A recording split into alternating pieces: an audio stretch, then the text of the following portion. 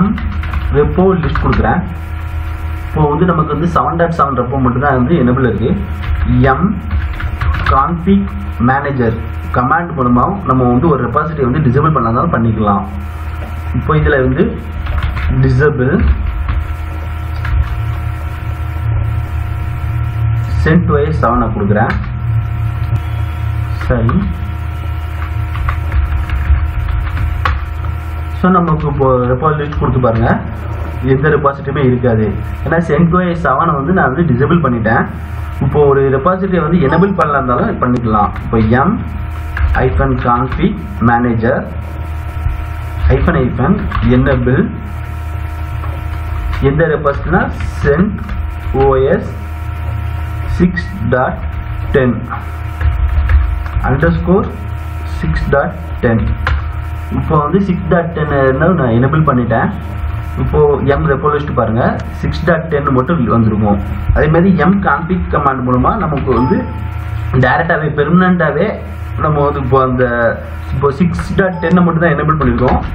cat etc m.repo local repository. இதுல பாருங்க first வந்து நமக்கு வந்து 7.7 மட்டும் தான் எனேபிள் இருந்துச்சு. இப்போ வந்து எல்லாமே 0 ஆயிட்டு 6.10 மட்டும் நம்ம வந்து எனேபிள் பண்ணிருந்தோம். அதனால 6.10 மட்டும் எனேபிள் ஆயிருக்கு.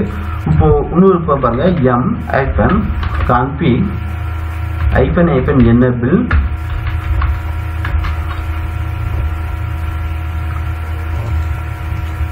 CentOS _7.6 வந்து நான் எனேபிள் பண்றேன்.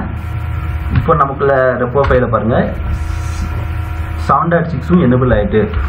இப்போ நம்ம 7.7 எனேபிள் பண்ணாதான் பண்ணிக்கலாம். இப்போ நமக்கு m repo list பாருங்க, இப்போ cat பாருங்க எல்லா இதுமே எனேபிள் ஆயிட்டு. அதே m repo list கொடுங்க. இப்போ 3 ரெபாசிட்டரியுமே நமக்கு வந்து அவைலபிள் ஆயிட்டு. ஸோ m-config manager மூலமாவே நம்ம வந்து பெர்மனண்டா ஒரு ரெபாசிட்டரி எனேபிள் பண்ணலாம் பண்ணிக்கலாம், டிசேபிள் பண்ணலாம் பண்ணிக்கலாம். அப்படி இல்லட்டா vi இந்த local.repo அல்லது என்ன நேம் உங்களுக்கு வந்து உங்க ஆர்கனைசேஷன்ல இந்த நேம் வந்து மாறி இருக்கலாம். ஆனா .repo தான் முடியும் இந்த லொகேஷன்ல. அந்த ஃபைல்ல உங்களுக்கு வந்து ஓபன் பண்ணி இந்த ரெபாசிட்டரி வேண்டானாலும் மேனுவலா கூட நீங்க வந்து டிசேபிள் பண்ணிக்கலாம். இப்போ பாருங்க நான் இந்த இதெல்லாம் மேனுவலா டிசேபிள் பண்றேன். 0 கொடுத்தா வந்து டிசேபிள் ஆயிரும். இப்போ 1 இது மட்டும் எனேபிள் இருக்கும். இப்போ நான் சேவ் பண்ணிட்டேன். m repo list கொடுத்தேன். இப்போ பாத்தீங்கன்னா CentOS 7.7 மட்டும் தான் இருக்கும். ஏன்னா நான் மேனுவலா வந்து மற்ற எல்லாத்தையுமே வந்து 0 கொடுத்துட்டேன். ஸோ m-config manager மூலமா பண்ணிக்கலாம். அதுமாரி m install or அப்டேட் கொடுக்கும்போது கூட ஒரு பேக்கேஜ் வந்து நம்ம ஒரு ரெபாசிட்டரி வந்து டெம்பரவரியா டிசேபிள் பண்ணிட்டு டெம்பரவரியா இன்னொரு பேக்கேஜ் நம்ம வந்து எனேபிள் பண்ணிக்கலாம். கிளியர் கொடுக்குறேன். அதுமாரி ஒரு குரூப்பா நம்ம இன்ஸ்டால் பண்ணாலும் m மூலமா இன்ஸ்டால் பண்ணிக்கலாம். இப்போ m group list கொடுக்குறேன். இப்போ பாத்தீங்கன்னா இப்போ குரூப்னு எதுக்கு நான் சொல்ல வரேன்னா, இப்போ சில இடத்துல MySQL குரூப் இருக்கும் அல்லது கிளஸ்டருக்குள்ள குரூப் இருக்கும். அதை நம்ம கொடுத்துட்டோம்னா அந்த அது ரிலேட்டடான எல்லா பேக்கேஜுமே இன்ஸ்டால் ஆயிரும். நம்ம ஒன்னொன்னா இன்ஸ்டால் பண்ண அவசியம் இல்லை. இப்போ இந்த கேஸ்ல பாத்தீங்கன்னா CentOS இமேஜ்னால இதுல பெருசா குரூப் இல்லை. இப்போதைக்கு பேசிக் வெப் சர்வர் மட்டும் இருக்கு. நான் அதை மட்டும் இன்ஸ்டால் பண்றேன். இப்போ நீங்க ப்ராப்பரா உங்க சர்வரை வந்து சர்க்லிட் சர்வர் வந்து ரிஜிஸ்டர் பண்ணிருந்தீங்க, அல்லது எம் சர்வர் வந்து நீங்க ரெட் ஹேட் கூட ரிஜிஸ்டர் பண்ணிருந்தீங்க, அல்லது அந்த ப்ராப்பர் சேனல் ரிஜிஸ்டர் பண்ணீங்கன்னா உங்களுக்கு அவைலபிளான எல்லா குரூப்புமே வரும், அல்லது எல்லா பேக்கேஜுமே அப் டு டேட்ல இருக்கும். இது நான் டெஸ்டிங் பர்பஸ்க்காண்டி ஒரு ISO இமேஜை மவுண்ட் பண்ணி யூஸ் பண்றதுனால எனக்கு லிமிட்டடாக தான் பேக்கேஜஸ் இருக்கு. நான் இப்போ இதுல வந்து நான் இந்த குரூப்பை இன்ஸ்டால் பண்றேன். குரூப் இன்ஸ்டால் இந்த கொட்டேஷன் போட்டு இதுக்குள்ள நமக்கு எந்த குரூப்பை இன்ஸ்டால் பண்ணுமோ அதை கொடுத்துட்டு கொடுங்க, இன்ஸ்டால் ஆகும். இப்போ பார்த்துட்டீங்கன்னா நம்ம குரூப் பேக்கேஜ் வந்து இன்ஸ்டால் ஆகிட்டு இருக்கு. இப்போ நான் இதில் நோ கொடுக்குறேன். ஏன்னா நம்ம குரூப் பேக்கேஜ் வந்து எங்கேருந்து வருதுன்னா CentOS 7.7 வருது. நான் வந்து m-config disable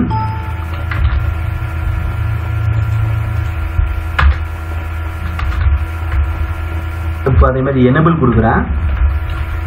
எனேபிள் 7.6 கொடுக்குறேன். இப்போ நமக்குள்ள m repo லிஸ்ட் கொடுங்க. இப்போ 7.6 மட்டும் தான் இருக்கும். இப்போ நான் அந்த குரூப்பை வந்து லிஸ்ட் கொடுக்குறேன். இதில் வந்து பேசிக் வெப் சர்வர் இருக்குது. இப்போ இன்ஸ்டால் கொடுக்குறேன்.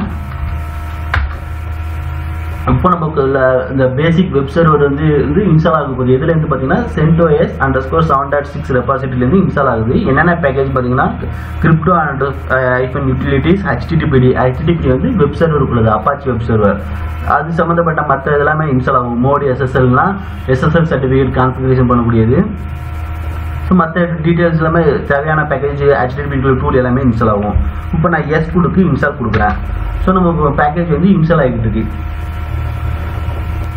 எம் குரூப் இன்ஸ்டால் அல்லது எம் குரூப் லிஸ்ட் கொடுத்துட்டீங்கன்னா நான் சொன்ன மாதிரி உங்களுக்கு வந்து என்னென்ன குரூப் அவைலபிள் இருக்கோ அதெல்லாம் லிஸ்ட் கொடுத்துரும். தனிப்பட்ட முறையில் எந்தெந்த பேக்கேஜுமே நம்ம இன்ஸ்டால் பண்ண அவசியம் இல்லை, குரூப்பாகவே இன்ஸ்டால் ஆயிரும்.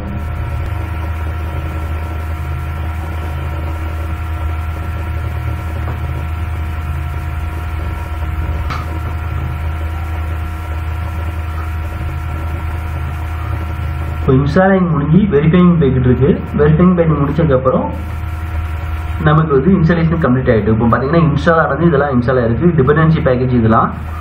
இப்போது எம் குரூப்பில் சொன்ன மாதிரி குரூப் லிஸ்ட் கொடுக்கும்போது பேசிக் வெப் சர்வர் இருந்துச்சு நமக்கு. அதை நம்ம இன்ஸ்டால் டெஸ்டிங் பர்பஸ் தான் நம்ம இன்ஸ்டால் பண்ணோம். இப்போ அப்போ HTTPD வந்து இன்ஸ்டால் ஆகிட்டு. இப்போது RPM-QA grep HTTPD இதை கொடுத்து பாருங்கள். இதோடைய வெர்ஷன் பாருங்கள் 2.4.6-88. இப்போ நான் வந்து m-config manager -disable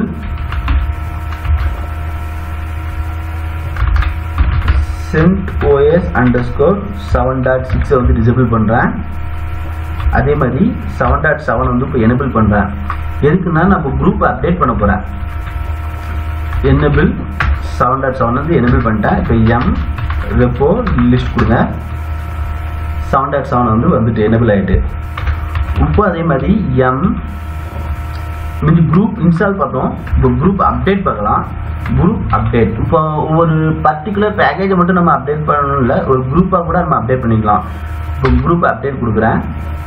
இப்போ குரூப்பில் இப்போ அப்டேட் மிந்தி எதுக்காண்டி இன்ஸ்டால் பண்ணோம்னா 7.6 உள்ளதை நம்ம இன்ஸ்டால் பண்ணோம். இப்போ 7.7 உள்ள ISO இமேஜில் உள்ளதை நம்ம அப்டேட் பண்ணுறோம். அதுக்கு எம் குரூப் அப்டேட் அந்த குரூப் நேமை கொடுத்தீங்கன்னா உங்கள் குரூப் அப்டேட்டுக்கு அவைலபிள் இருந்துச்சுன்னா இன்ஸ்டால் ஆயிரும். இப்போ எஸ் கொடுத்து அப்டேட் கொடுக்குறேன். ஸோ இப்போ நம்ம பேக்கேஜ் வந்து அப்டேட் ஆகிட்டு. மிந்தி வந்து 80 இருந்துச்சு, இப்போ 90 ஆகிட்டு. ஸோ நம்ம குரூப் வந்து அப்டேட் பண்ணிட்டோம். இப்போ RPM-QA -last grep HTTPD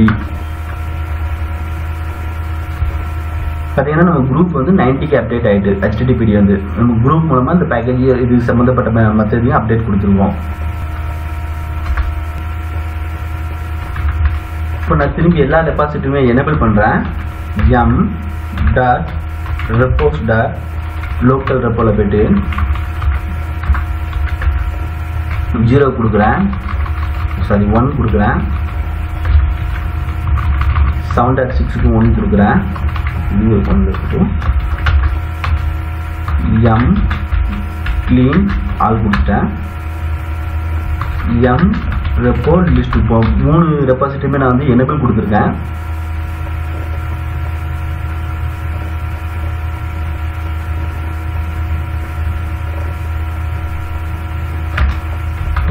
நம்மள்ட்ட வந்து RPM-QA grep FTP பார்க்குறேன்.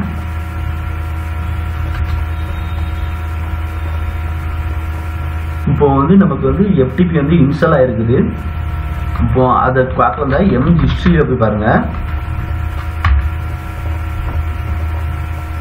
எம் ஹிஸ்ட்ரியில் நம்ம என்னென்ன பேக்கேஜ்லாம் இன்ஸ்டால் பண்ணோமோ அந்த டீட்டெயில்ஸ் எல்லாமே இருக்கும். இப்போ பார்த்தீங்கன்னா ஐடி வந்து 8, அதில் பார்த்தீங்கன்னா அப்டேட்டு 5 பேக்கேஜ் இந்த அப்டேட் ஆகிருக்கு. அப்போ அதோடைய டீட்டெயில் பார்க்கலாம் தான் எம் ஹிஸ்ட்ரி info 5. இப்போ அந்த ஐடி நம்பரை கொடுத்தோம்னா இப்போ 5ன்னு கொடுத்துருக்கேன். 5 பார்த்தீங்கன்னா இந்த இதுதான் 1 ஏதோ ஒன்று இன்ஸ்டால் ஆகிருக்கு. அது என்ன பார்த்தீங்கன்னா FTP வந்து இன்ஸ்டால் ஆகிருக்குது. 6.10 உள்ளது இருக்குது. அடுத்து 6 வந்து அப்டேட் ஆனது இருக்குது. அது அந்த ஐடியும் பாருங்கள். 6 வந்து அப்டேட் ஆயிருக்கு. எதுலேருந்து பார்த்தீங்கன்னா 54லேருந்து 67க்கு. இப்போ நீங்கள் ஏதோ ஒரு ரீசனுக்காண்டி இதை டவுன்கிரேட் பண்ணணும் அப்படின்னு நினைக்கிறீங்கன்னா எம் ஹிஸ்டரி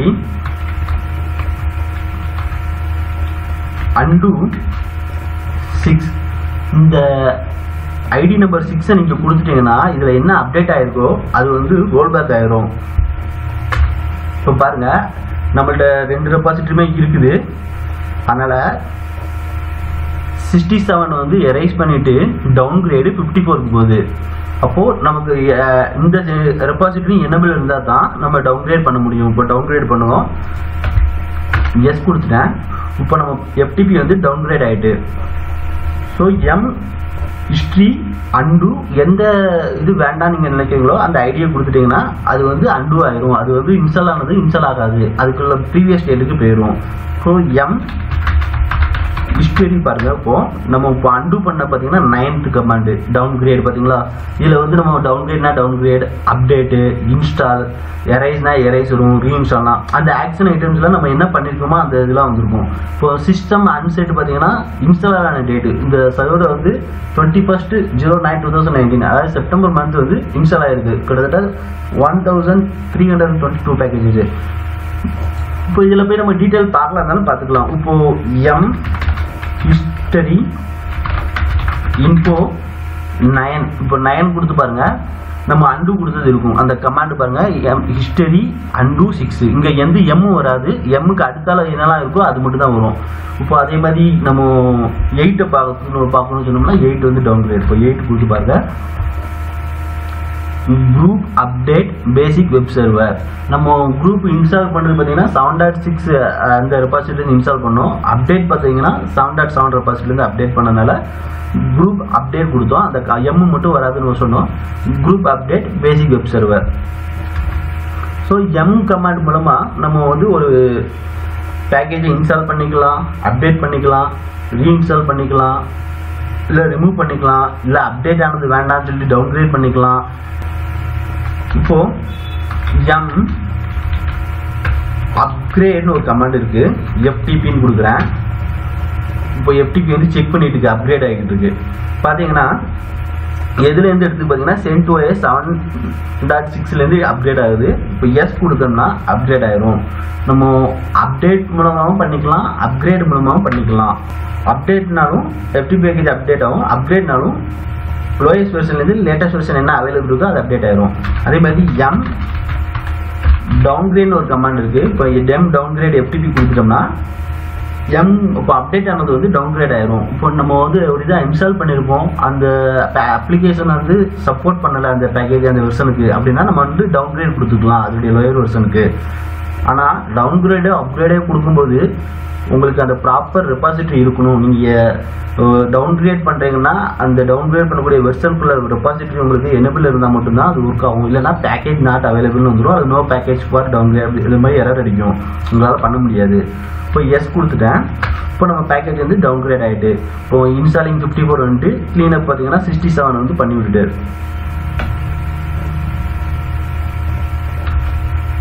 இப்போ எம் வந்து டவுன்கிரேட் பண்ணியிருக்கோம். RPM-QA கொரி ஆல் அதுதான் QA. கொரி ஆல்னா என்னென்ன பேக்கேஜ்லாம் இன்ஸ்டால் ஆயிருக்குங்கிற லிஸ்ட் காட்டும். அதில் நம்ம ஒரு FTP மட்டும் கிரப் பண்ணி எடுக்கிறோம்.